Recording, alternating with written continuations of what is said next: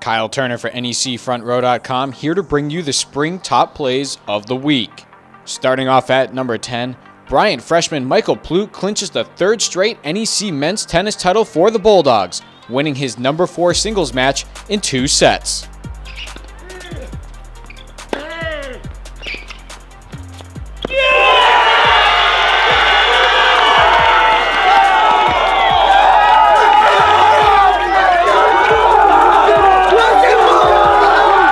Number 9, Robert Morris's Kristen Gabelt dives to make the catch in right center field.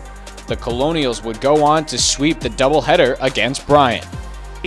By Kristen Gabelt as she ranged from left to right and was able to glove that one. And that is a beautiful defensive play by the Colonials right fielder.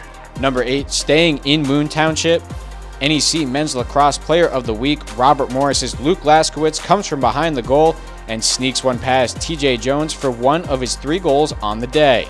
The Colonials would go on to hand St. Joseph's its first ever NEC regular season loss since the Hawks joined the league in 2014.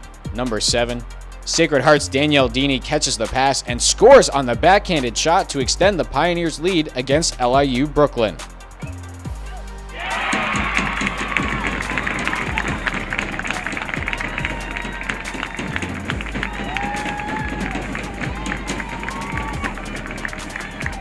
Number 6, St. Francis U's Madison Cavell ties the game up with one swing as she crushed this one to center field for the grand slam.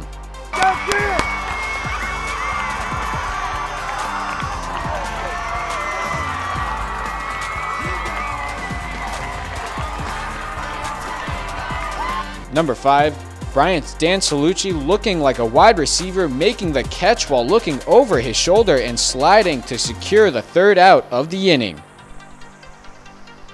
Betke's payoff pitch, swinging a soft fly ball to center field. Long run for Albanese. It's Salucci though, going out and making a great catch. With his back to the infield, he makes an over-the-shoulder basket catch and the inning is over.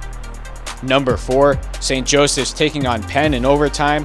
Mike Restivo finds Kevin Forster for the game winner to give the Hawks their first ever win over the Quakers in 13 all-time meetings.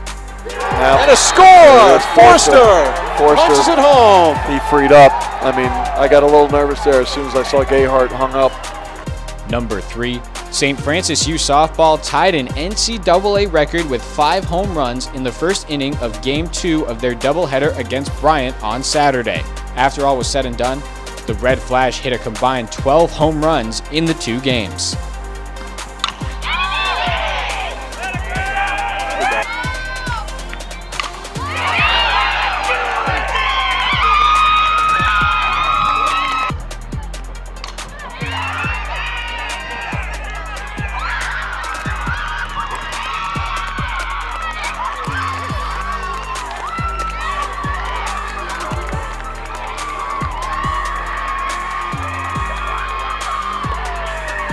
Number 2, against St. Francis U, Robert Morris's Jessica Karwacki scored her first goal of the game after winning the opening draw and finding the back of the net just 9 seconds later, marking the 3rd fastest goal from the start of a game in NCAA women's lacrosse history.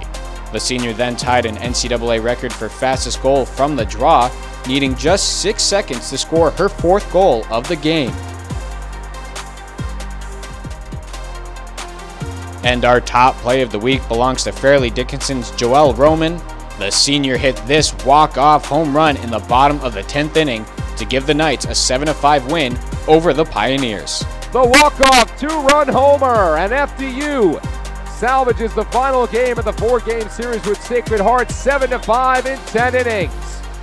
Roman's 3rd home run of the series, coming into this series with Sacred Heart. He had only had 1 all season. Roman, the walk-off 2-run homer, and the Knights win 7-5. And there you have them. Those are your top plays from the past week in Northeast Conference spring sports action. For NECFrontRow.com, I'm Kyle Turner, and we'll be back next week with more top plays from the spring sports.